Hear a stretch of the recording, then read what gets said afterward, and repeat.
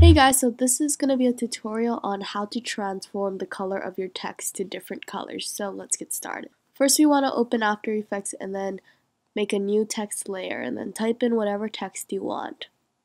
Now you can choose the color that you want it to start at, and so I'm just choosing this red color. But just so you know, white won't work, so don't start your color at white. Now we're going to go to Effects and Presets and search up Hue and Saturation. Then we're going to press that keyframe button for channel range and then move that rotation all the way out so it goes 1x plus 1.0. Now, as you can see, if you watch it through, the color of the text changes all the way around the color wheel.